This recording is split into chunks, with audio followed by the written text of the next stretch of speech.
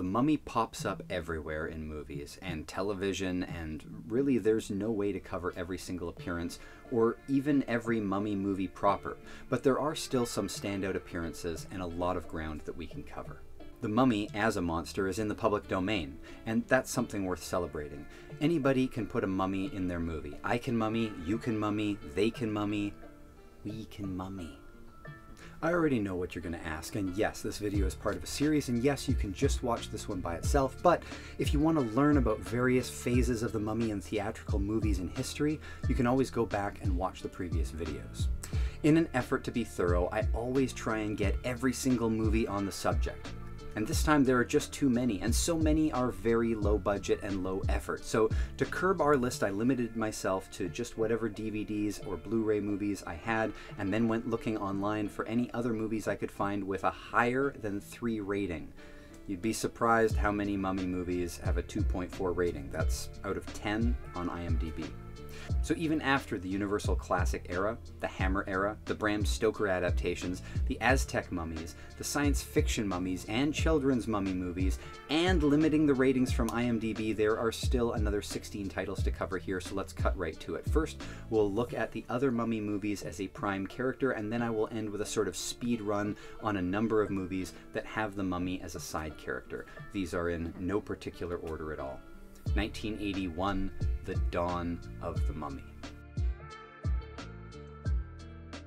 A bunch of grave robbers excavating a tomb in Egypt are interrupted by a fashion photographer and a troupe of models looking for a cool place to shoot.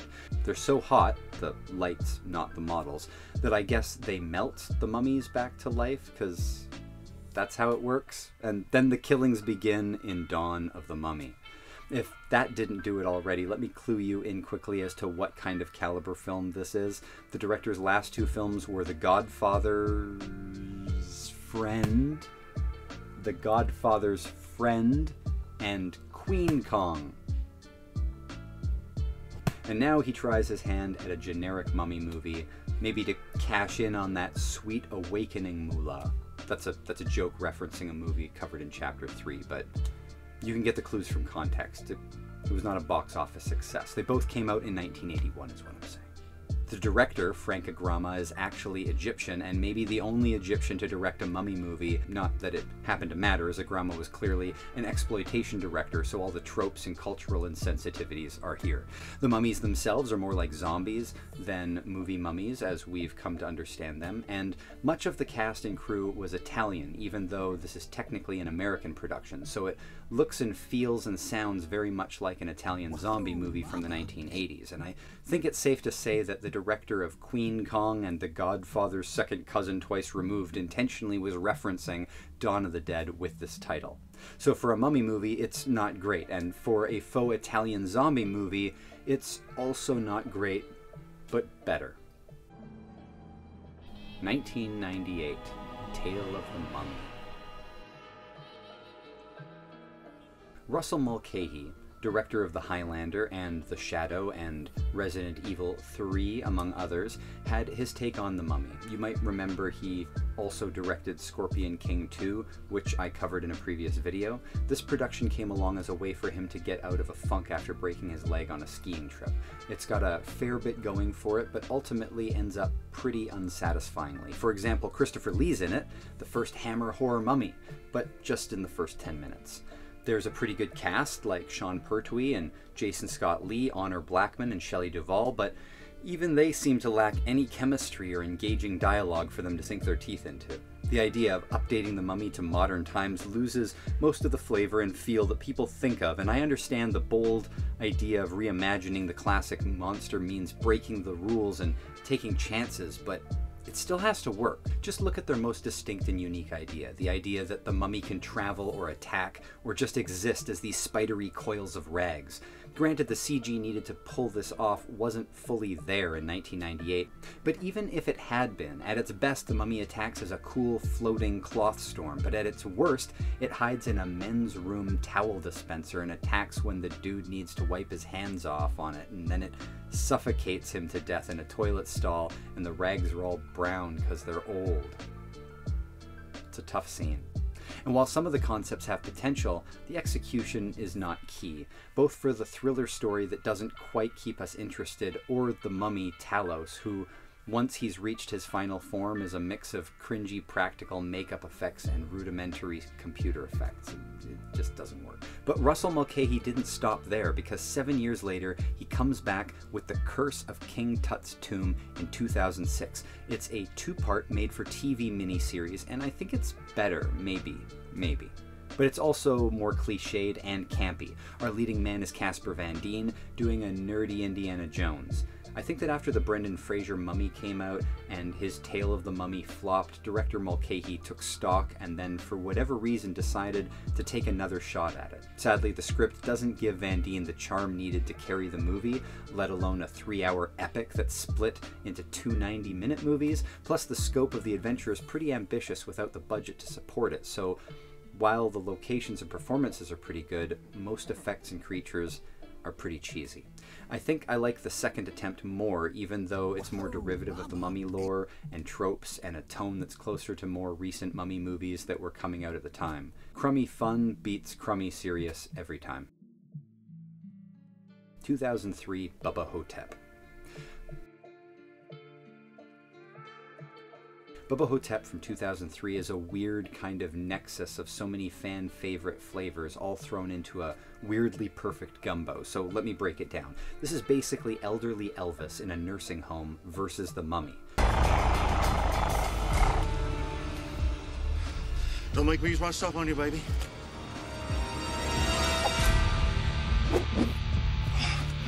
So that's two things people can geek out on, Elvis and the Mummy. Now, Elvis is played by Bruce Campbell, and the movie is directed by the great Don Coscarelli, creator of the phenomenal Phantasm franchise. So that's 4 prime ingredients, and it's written by Joe R. Lansdale, a master of horror quite literally, and features national treasure Ozzie Davis playing a guy who thinks he's JFK.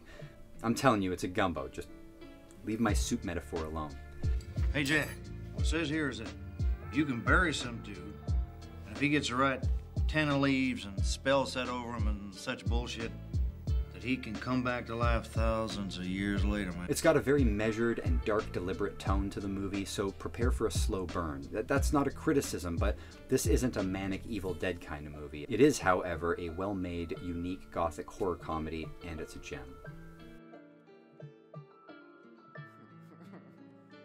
Seven Mummies in 2005 is a small-budget indie movie trying its best to be some Robert Rodriguez turn like From Dusk Till Dawn, but with mummies.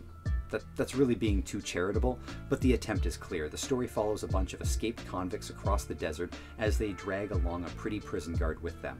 Then they randomly dig up some mummy remains and find themselves at an old western saloon or brothel where all the patrons turn out to be zombies. And you get where this is going, sort of.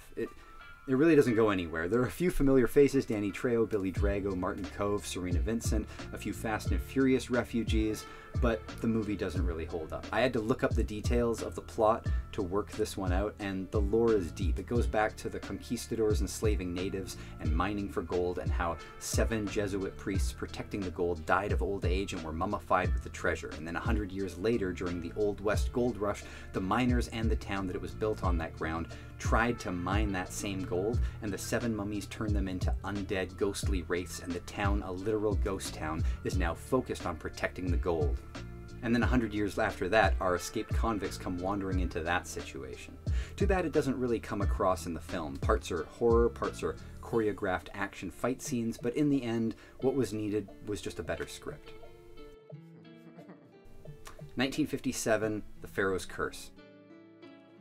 Between the last Universal classic Mummy movie and the first Hammer horror Mummy movie, there was clearly a vacuum that needed to be filled in 1957. It was also the year the first Aztec Mummy movie was made, and it was also the year of The Pharaoh's Curse. This is another black and white attempt at, I guess, what I would call the classic Universal-style Mummy movie, but simply not connected to those others. The drop in quality is palpable.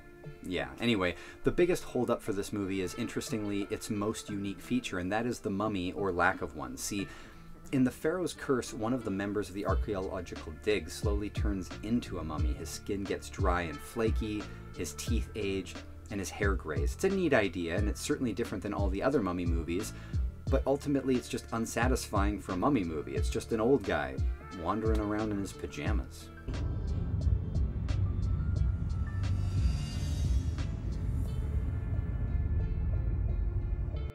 The year is 1993.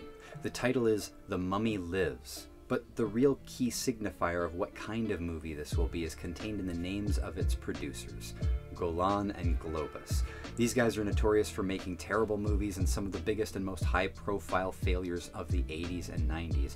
If you want to know more of their story, I highly suggest you track down Electric Boogaloo, The Untold Story of Canon Films, incredible documentary. You could also track down The Go-Go Boys, which is Golan and Globus's own documentary about themselves. It's also good, but actually Electric Boogaloo is the one to see.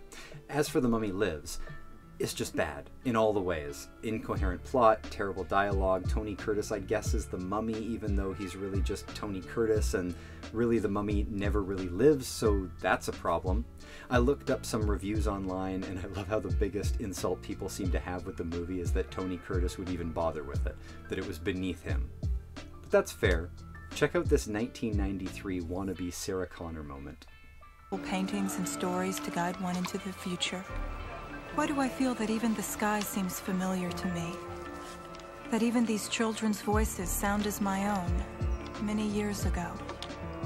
But then later on, another character also gets an internal monologue, right? Like, that's just a mess. There's just so much going on with her right now. Maybe she needs to be alone. This doesn't feel right. So let's just let this one go here. Better missed than seen, but a mummy movie nonetheless. Heavy on the less. Okay, we're at the speed run portion of this video. I say speed run, but I just mean brevity, not really talking faster. I'm not sidelining these titles because they're not great movies, but because they don't have a prominent mummy, or the mummy isn't the main focus.